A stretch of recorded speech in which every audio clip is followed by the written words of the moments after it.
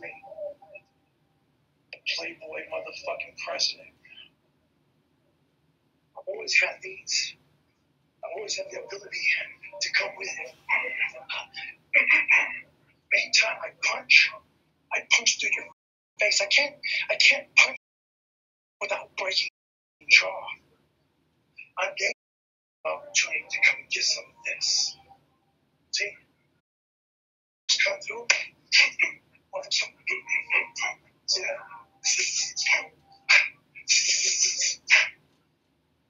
And when I breathe, can't this.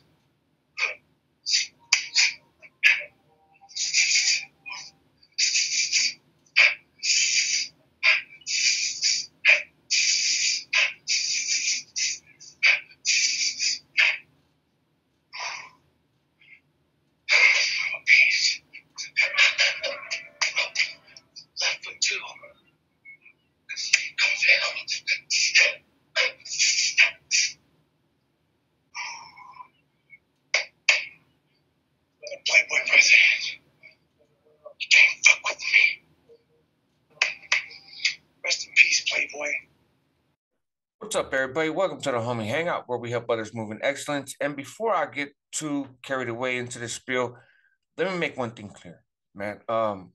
Northern Rider, Independent Rider, Easy Rider, 2-5er, North, South, Fed, State, Upstate, Downstate, Outer State, Blood, Crip, Latin King, Black Queen. Like, I do not support gangs.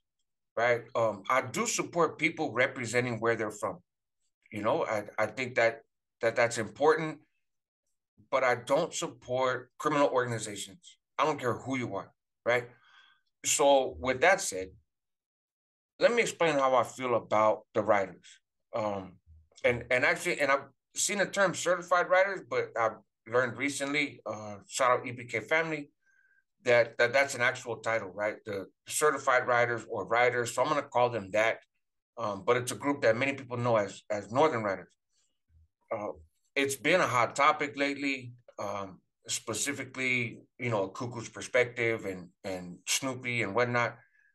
And so I thought I would make clear, and some of this is motivated by EBK family reaching out to me, right? The real one.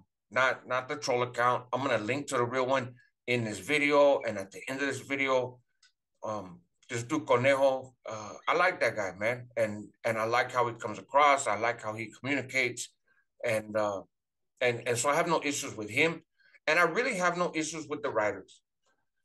I have an issue with Snoop, right? Snoop Maurice Vasquez, the founder, the Playboy president, and todo jale, right?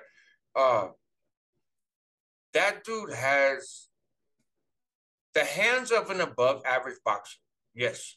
Right. And an above average fighter. Absolutely. And I wouldn't take that away from him. He has the mouthpiece of, you know, evangelical snake oil salesman pastor. Right. He has the ego of Elon Musk. Right. But he has the credibility of a crackhead, if we're going to be honest, you know. And anyone who knows him, anyone who has spent time around him knows that. And this is not a video about Snoop. I'm not going to go on him. You know, he sexually assaulted my sister. He disrespected my old lady. All of that stuff happened before he started the writers, right? And it's unfortunate because I was my homeboy. You know, we got along. I was the only hermano that he really got along with when we were in Solano. But I think in my effort to tell the truth about him, and I think in my feelings about him as an individual, it has come to reflect that I have some disdain towards the writers. Now, when I was in prison, of course I had that disdain, right? It was prison, it was politics, and I was committed to the movement that I was a part of, right? And they were oppositions, they were enemies. I don't carry the flag for anything now except for the Homie Hangout, right? I carry my own flag. I stand by my own values and my own goals and aspirations, not anybody else's. And I have a lot of people that I have very close relationships with that have a variety of different affiliations, past, present, whatever. So I just want to make clear, I don't view the writers as a degenerate group. I used to, right, when I was in prison, but I don't view them as a degenerate group because I don't view norteños, nuestra raza, the NF, which I could give a shit less about, on some pedestal. We're like, oh, you're not in favor with them, therefore you are somehow less than. No, I don't give a shit about that, right? Now, again, I stand by people's right to represent where they're from. I'm from Northern California, homie, and that will always be true, and I'm happy about that, right? I'm proud of where I come from, not because I made it what it is. If I was raised in San Diego, I'd be proud to be from San Diego, right? Like it's, but I'm not. I'm from where I'm from, and I have associated myself the way I've associated myself, and claim what I claim, and did my time how I did my time. That doesn't make me better or worse than anybody else. But the writers, it's hard for me, man, because of Snoopy, right? Um, I I was there when he got his little goofy tattoos, and it had nothing to do with this movement. He didn't have a movement then. He didn't have a following then. He didn't have nothing then. He was a northerner on a yard with a whole gang of northerners in which some of them politicked and some of them were striving, and a lot of them didn't. And he was one of those that didn't. And that's fine. It is what it is, right? But when he got his little belt made up on the hill and it said badass Snoop on there, and then all of a sudden he became badass Snoop. Like, it's hard because I watched that and I saw that and I saw what was behind that, right? So then to now see people embrace his stuff as some grand movement and some grand philosophy, and to watch people get Playboy bunnies tattooed on the top of their heads is odd for me. But not because of what they stand for or believe or whatever, it's just odd because he is a piece of shit, right? Flat out. And so it's hard when you see people celebrating and waving the flag for somebody that's a fucking weirdo, and adopting his language and his tattoos and his grandiose thoughts of himself, and saying that somehow there's some integrity and some value to that. And so I think historically, because of those views, I have come across in a way that dismisses anybody who subscribes to that system. Um, and and again, I dismiss any gang's belief system as something that I don't support. But I think I've come across as dismissing them specifically, and that's not my intent, right? I had done a video a while back about this other JCat dude, and I'll link to it. You can go watch it. And he identifies as a writer, right? And he's a weirdo. Um, he identified as Snoop's disciple. That's not a name I gave him, right? That's not a name I've ever given any other writers, to the best of my knowledge. Um, but that's how he identified, and there's paperwork. This is not just like I heard it through the grapevine. You know what I mean? And I mocked that because it's funny to me, and it's still funny to me at this very moment. Um, but there's been some misunderstanding there, and I take my role in that misunderstanding to heart. Um, I don't blame anybody for feeling like the Norteño movement was disrespectful, was oppressive, got a lot of people deemed that didn't have it coming, right? That that for many years behind the wall, if you identified as a Northerner, your most likely opposition was going to be your own kind, not the Southsiders, not anybody else, right? The odds that you got hurt by anybody, you would get hurt by another Northerner before you get hurt by somebody else. Oftentimes, not always, but oftentimes.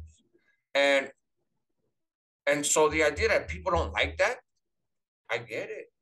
I get it. I didn't like it either. I chose a different route to try to influence that, but I'm not. I don't have blinders on. I get it. You know what I mean? Um, so this is. It's not going to be a long video, and I don't think there's a whole lot to say, except I don't have beef with any particular group because of their belief system, and I don't actually have beef with the writers as a whole, right? I don't like Snoop. I have very good reasons to not like Snoop. Snoop has known I don't like him for over 20 years, right? A cuckoo's perspective has known that I don't like him for, just as much time. And was there and was on the yard and if it hasn't been deleted already, you can go back and watch the tape, right? Hear what's been said. Hear what's been said about me and Snoop and and our time on the yard together, and it runs radically contradictory to what Snoop was paid to say, but and I expect him to say that, right? But so I just want to make clear that the Playboy president, in my mind, is a piece of shit, and not because he's the Playboy president though, right? Because he is Maurice Vasquez. That's why he's a piece of shit. Um, Folks want to run around and claim what they claim and do what they do and whatnot. That's your business, Holmes. That's your business. And I'm not going to target that group any more or less or differently or whatever that I target any other. You know, uh, there are weirdos and weenies under every flag imaginable, right? In prison, out of prison, never been to prison. Like that's just life, you know. Um, and that is true in this case as well. So, anyways, help others move in excellence, man. Stay the fuck away from gangs, right? Hang out with your homeboys, be from where you're from, but that doesn't mean you have to hate on other people because they're from somewhere different, you know. And I've said that for a long time. I'm gonna get back to reiterating that, right? To sending that message more. There's more than one way to be a homeboy. Not everybody can be out there with a pistol in their pants and dope in their pocket, you know. Um, as few people as possible should be out there, but there's always going to be those. There's always going to be those that push that line, that are quote unquote with the business, and that's fine. Let them do them. And I'm not saying they're bad people. I'm not saying anything about them as individuals. I have very dear friends that are in lifestyles that I don't support and I don't participate in, and they are still very dear friends. They are still family. There's still love there, right? I still respect them. I may not respect all their choices, but I respect them. And and so I get it. But we shouldn't all be that, right?